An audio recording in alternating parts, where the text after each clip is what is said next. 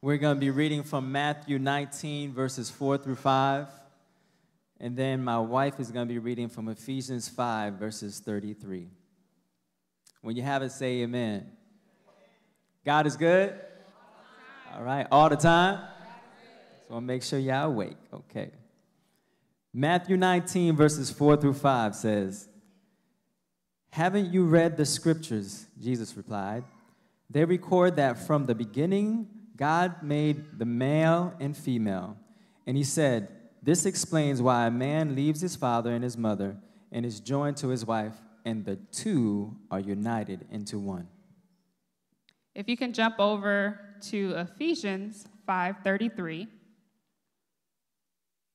and it reads, "So again I say, each man must love his wife as he loves himself, and the wife must respect her husband." Amen. Let us pray. Heavenly Father, we thank you this morning for just being the God that creates relationships, Father, being the God that created love, being the God that created unity. We ask you this morning as we start our relation tips series, Father, that you open up our ears, Lord, to what you have to say about relationships, Father. We know that you are the author, therefore you know how relationships should be. And we praise you, Jesus. While we're talking to you, God, please bless the New England Patriots with another Super Bowl ring, Father. Bless Tom Brady. Let him be healthy. Let his arm be strong. In Christ's name we pray. And the church say, amen. Amen. While we talking to God, why do I feel so short? I don't know. What is wrong with this? We stand up. So the month of February is known all throughout the world as the month of love, and we have what we call Relation Tips series. Everybody say Relation Tips.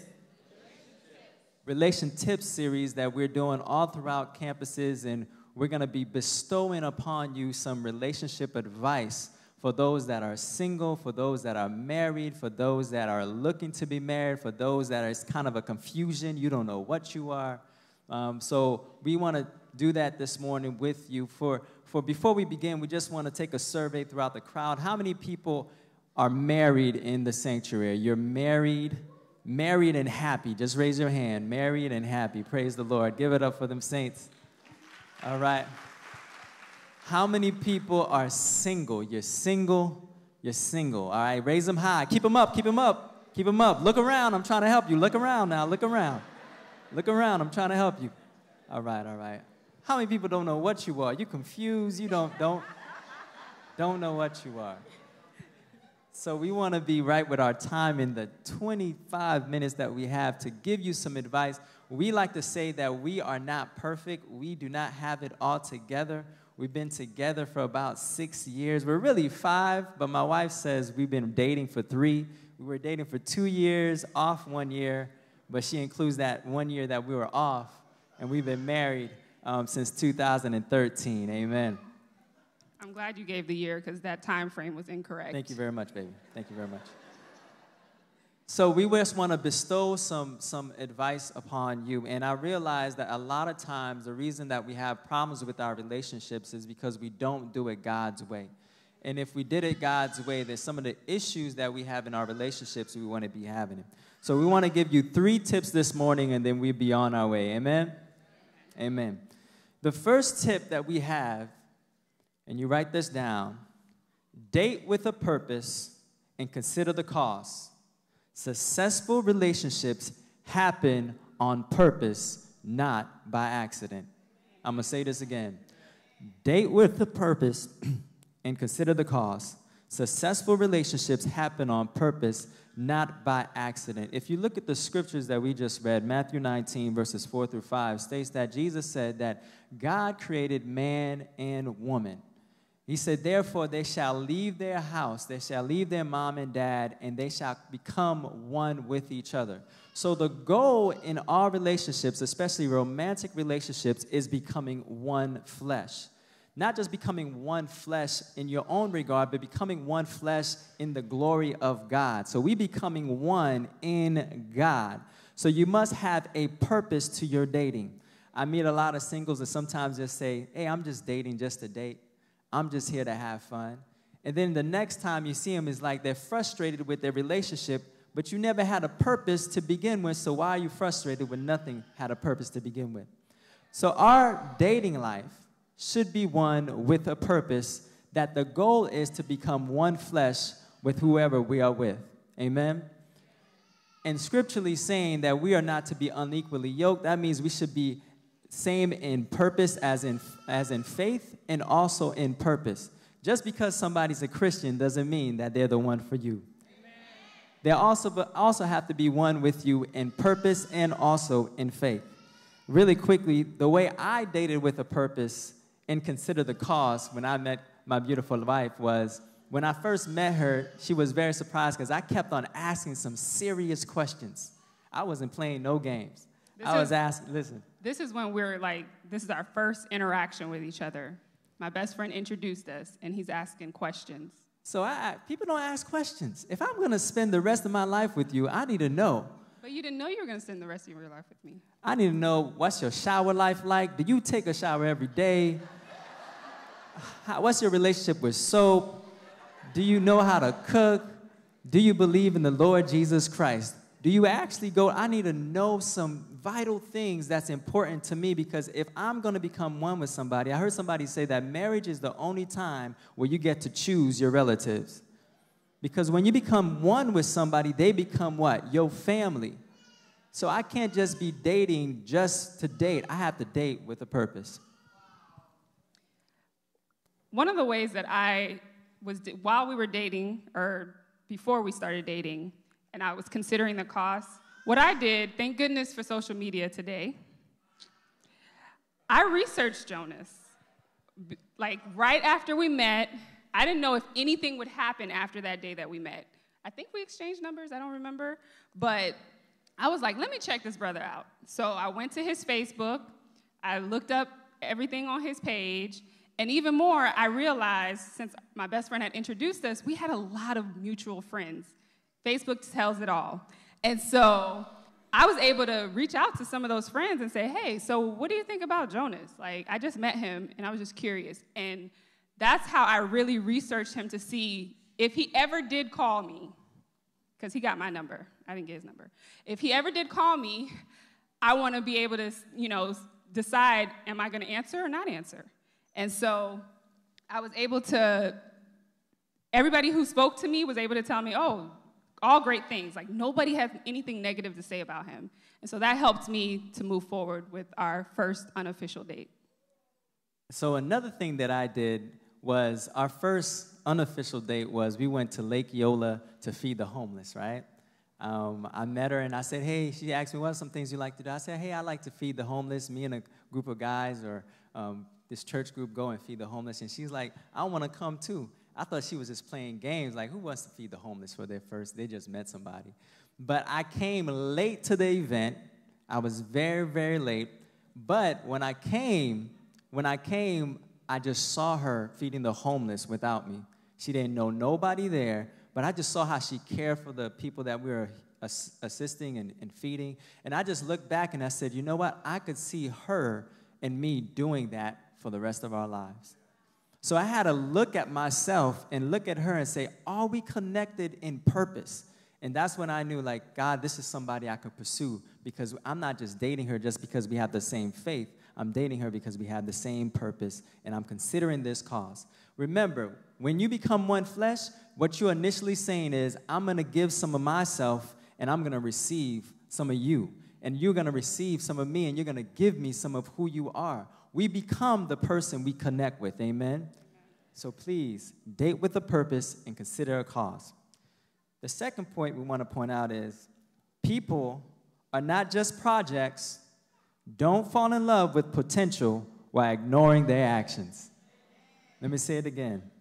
People are not just projects. Don't fall in love with their potential while ignoring their actions. Me and my wife recently, not recently, but a few years back, we took a picture together that kind of went viral. I don't know if we have the picture up yet, but there's this picture of me and my wife and this other couple. You guys might have seen it. All right?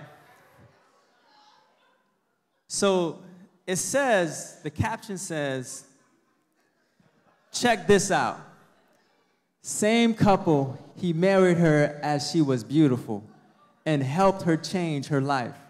That's what real love does. My kind of man, my kind of marriage. Now, what's incredible about this, if it was true, would be an amazing story. But what I see is people will either go after fantasy than actually live in reality. Because obviously we are not the couple on the left. But what the world is saying, and we actually contacted this couple as a whole story behind it, and they're doing happy and well. But what the world is saying to this beautiful woman on the left is saying that you cannot find love unless he sees something that you are going to be, not who you are. And let me tell you, he is still with her, and she may be the same size or may have shrunken down, but he sees her for who she is and fell in love for who she is, not who she's going to be. So when we fall in love or when we go into our relationship, you can't just see just potential. You got to be with the person. If I would be with this person and they would never change, would I still love them? And what I want to add about this is this picture was taken almost 3 years ago. I was actually pregnant with my son in this picture, but nobody knew yet because I was in the first trimester. And since then, this picture still keeps surfacing, and people argue over this picture, saying that either they're the same couple or they're not. But even more, when I read the comments, the hope that this lie gives people, I'm like, I can't even get mad at that because everybody just wants to be loved. You know what I mean? And so they find hope that, hey, I could look one way or be one way, and he can love me through that. So I just find that interesting. And I find that a lot of times the trap that we see ourselves is when we go into relationships, we don't go into relationships thinking people as people. We think of them as project because our first thing that comes to mind is, I could change her. I could fix him. Listen, let me tell you, you can encourage, you can guide, you can motivate, but you cannot change anybody. You cannot change anyone. That is between them and the Holy Spirit. But you can encourage. You got to really look at that person and say that I'm going to be with you for who you are now, not just who I think you're going to be in the future. When I look at relationships, I think of it like a puzzle. I think of the pieces have to fit for the picture, for you to see the picture clearly and for it to be a beautiful picture in the end. And so, just to give you an example, before Jonas, I mentioned it the last time we actually spoke, that I was in a long-term relationship about 5 years. And I just felt like we just did not fit, especially after we did premarital counseling and God revealed some things to me. But I thank God that I was courageous enough to end it when I knew it wasn't going anywhere. It was not going to be a beautiful picture in the end, even though I was trying to make it fit. I even think of this example when you're not a good fit for each other. Imagine your shoe size is an 8, and you find this bomb shoes at DSW for that size 7, and you're like, ooh, there's no 8 in this. I'm going to try to put this shoe on.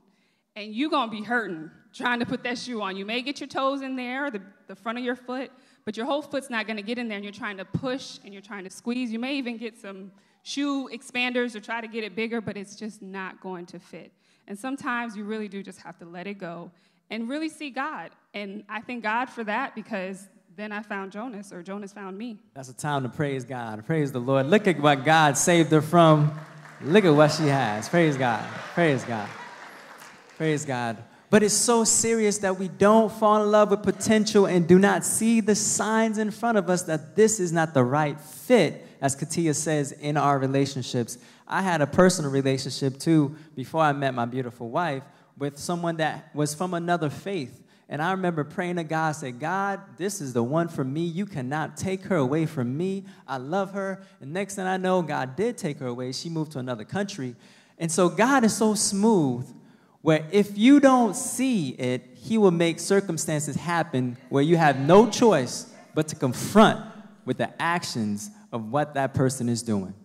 So fall in love with the person, not the potential. just don't ignore. They'll tell you things. Don't ignore things. Just because someone tells you, oh, I'm going to go to school, or I'm going to finish school, or I'm going to be this thing, or we're going to, get out of debt, don't just hear the words that are coming out of their mouth. Actually see what progress they're making towards those goals, and that will tell you a lot. This is an additive. This is not even on our notes. You could tell a lot about somebody by how they treat their family and friends. If they're able to disrespect their family, who to say they can't disrespect you? You see, you could tell a lot about how committed they are if they're committed with their friends, their jobs. If they're always having a job every other month, if they're always having a new best friend every other season in their life, do you know they're practicing divorce and not commitment? How do you expect somebody to be committed to you when they're so used to disregarding other people, when they're so used to leaving one thing and getting something else new? So look at the signs before you go after the potential. Amen. Number 3, expectations should be clearly expressed, not implied.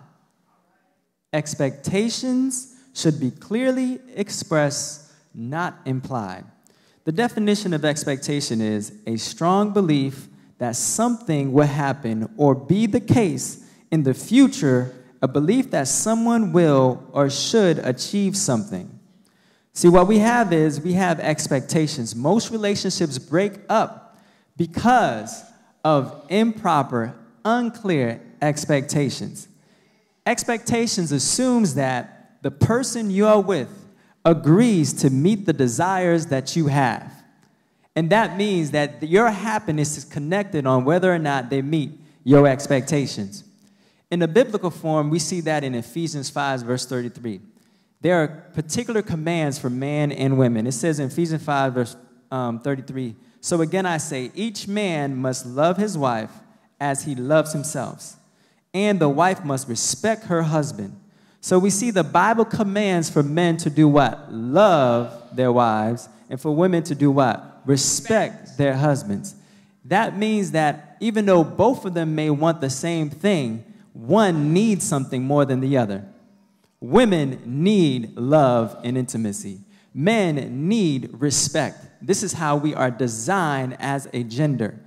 That means that anybody could disrespect a man, but when he gets disrespected by his own home, in his own home by his wife, it's something totally different. Anybody could show love to a woman, but when she doesn't receive love at home when she needs it, there's something totally different and wrong to that picture. And both men and women, when they do not receive the proper expectations, will try to find it somewhere else. And when you think about those deep needs that we need as male and female, woman and man, this is not, Jonas is referring to while you're married, but even before you get married, those things have to be practiced in your dating stage, your courtship. So if a guy is just easily disrespecting you and not loving you the way you need to be loved, that's, again, red flag, like caution, check him out deeper. And the same thing for the husband. If you're constantly getting disrespected, it's something that's going to continue on. Marriage just amplifies the things that are in your dating stage. Amen. You know, a lot of marriages, women, a lot of marriages, and this is for the women, a lot of your marriages would be great and intact if we just practice just being nice. If we would just say, I'm sorry, and apologize. Men, a lot of your relationships would be better if you just gave a sister a back rub. If you just gave her some flowers from time to time. Call her just anonymously, just saying, I just called you to say I love you. Just giving her what she needs, not what you need, what she needs. Giving him what he needs, not what you need, what he needs. I like this analogy. I heard it one time. It says cars needs gas to function. You don't need the gas, but the car does. So try to give each other what we innately need. This book that we go through in our marriage small groups called Love and Respect by Dr. Emerson, he says that couples can either be in one of three cycles. Number one cycle is called the crazy cycle. The crazy cycle is that without love, she reacts in disrespect. Without Without love, she reacts, without love, she reacts without respect. He reacts without love. I'm going to say it again. Without love, she reacts without respect. He reacts without love. That means that when we don't give each other what we need, there's the reason why we act in a certain way. We also have the energizer cycle. The energizer cycle says his love motivates her respect, motivates his love. His love motivates her respect, motivates his love. And lastly, the rewarding cycle. His love, which is what we ultimately need to get to, his love, regardless of her respect, regardless of his love, regardless of her respect, regardless of his love. That means I'm going to love her whether or not she respects me or not because God told me to do it. And she's going to respect me whether or not I love her because who? God told her to do that. Oh. Several times we in the crazy cycle. Wait a minute. Okay, I'm going to say one time. Several times we've been in the crazy cycle. This one circumstance that she allowed me to say is we had an argument at Walmart. Anybody ever had an argument at Walmart before? And so the argument was... That's why we don't grocery shop together. The argument was she was handling something for my family. I think she was trying to set up some airplane tickets, and they were giving her a hard time. So I said, baby, I know my family. Let me talk to them, because if you go crazy, you're going to make me go crazy. Then I'm going to go crazy on everybody, so just give me the phone. So she didn't want to give me the phone. She just kept on talking, and she wanted to solve it her own way. So I felt that was a sign of disrespect, that she did not trust me to handle and talk to my family. After that, she hung up the phone, and I just got so mad. I was yelling at her. I was like, don't you understand? You don't trust me? And what you do, baby? I said, you tripping. I'm going to walk away, and I left him in the aisle. She left me in the aisle by myself, talking to myself. Looking crazy. But we were on the crazy cycle because I felt disrespected. Therefore, I gave her an unloving answer, and therefore, she just left and disrespected me. Because of the crazy cycle. Turn to the neighbor and say, don't go through the crazy cycle. Through the crazy cycle. And if you do, try to get out of it quickly. In my opinion, there are two types of people. There are those people who clearly express their expectations, but they may not be realistic expectations. And then there's those who imply their expectations and get frustrated when they're not met, so those would be considered unmet expectations. Clear expectations should be expressed with each phase of a relationship. So when you're in your dating stage, make expectations at that point. That's going to prepare you if you're deciding to move into engagement and marriage. Once you're married, there's going to be a new set of expectations with that stage. Then you add kids in the mix if you do it in that order. There's going to be a new set of expectations then.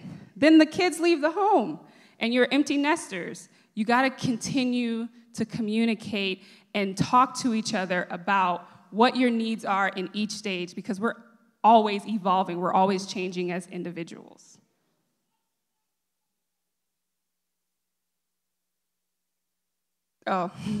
So just to give an example of my personality, I'm not the most direct person, especially when it comes to expressing myself.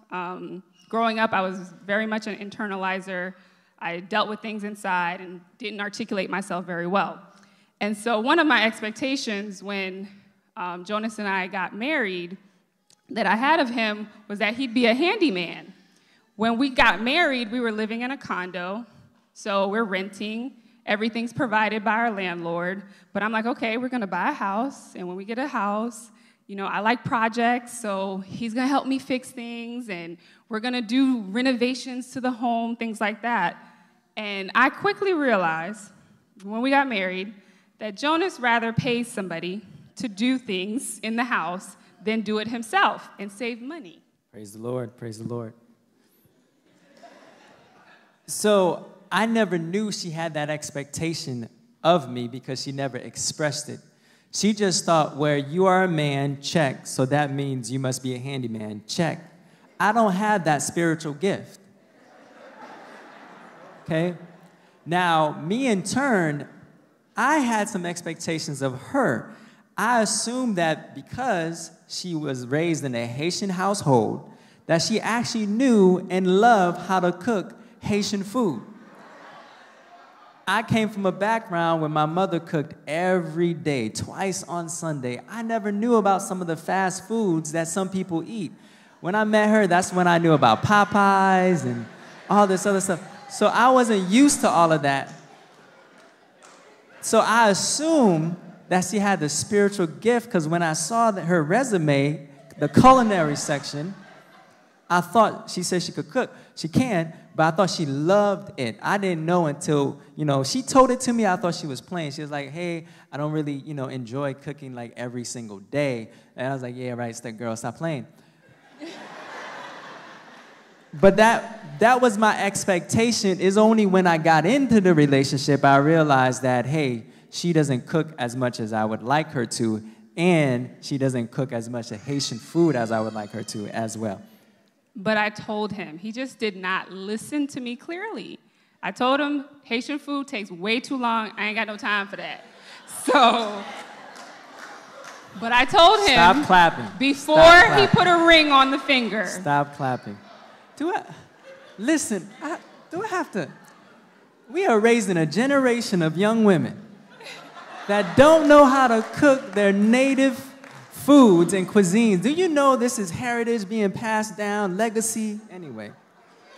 Moving on. But what I'm saying is, if you express your expectations in the relationship in the beginning, then you have no excuse to be mad at somebody if they don't meet that, or if you don't meet that expectation. Stop withholding expectation in fear that they will leave you if you tell them what you really want. Because if they would leave you after you tell them what you really want, then they weren't with you in the first place. Amen. Do not be afraid to express your expectations, because it's better to find out in the beginning than find out later on. Amen. Even with those examples that we just shared, you see again how important communication is. Although men and women are supposed to become one flesh in the Lord, God has created men and women so differently, especially in the area of communication. In the book that he referred to, Love and Respect by Dr. Emerson, he states that, I'm going to give you the visual. He states that women see through pink sunglasses, hear through pink hearing aids, and speak through a pink megaphone. And then he said for men, men see through blue sunglasses, they hear through blue hearing aids, and they speak through a blue megaphone. So when you think about that picture, it's not that we're wrong in how we say things or our perspectives. It's just that we're so different that sometimes there's going to be miscommunication. For example, I'm going to give this example that he actually gave. When women say, I have nothing to wear, that really means I have nothing new to wear.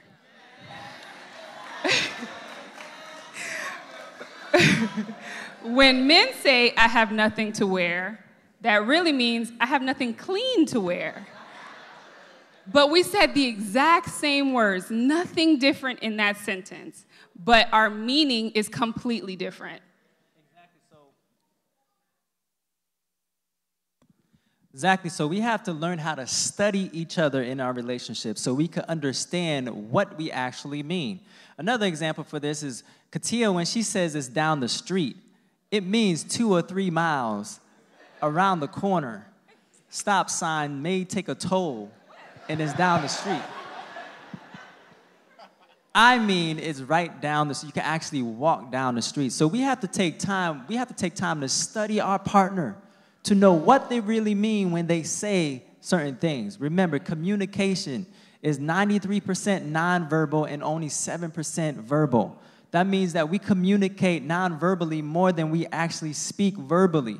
So we have to take time to understand what we're saying. Amen? God wants us to have wonderful relationships that reflect Him in order that we must glorify Him. One thing I also want to say, add this on there, is sometimes you could meet the right people, but at the wrong time. Just like what we say in real estate, location, location, location. In relationships, timing is everything. What's incredible is that God will set you up with people at the perfect time when you are ready for them and they are ready for you. Me and my wife, it's so funny that we knew the same people. We were in some of the same parties, Holy Ghost meetings that ran late in the night. But we never met each other. Literally, when we sat down and finally at the Starbucks talking, I was like, after we fed the homeless, we were talking, we're like, wow, you know this person, you know that person, you were there, I was there too. We never met each other. But truth be told, I wasn't ready for her and she wasn't ready for me. We would not have connected if we would have met at that time. But God orchestrates it that if you seek him first, that you will meet somebody that's seeking him and you will both be ready for each other. Do not try to get with somebody that you know is not ready for you. And do not try to get with somebody that you know you're not ready for them. Amen. So we want to leave you with this. Remember, number 1, date with a purpose and consider the cost. Number 2, don't treat people as projects. And number 3, make your expectations clear and not implied. Amen. If you receive that, can you give God a clap? Amen. Amen.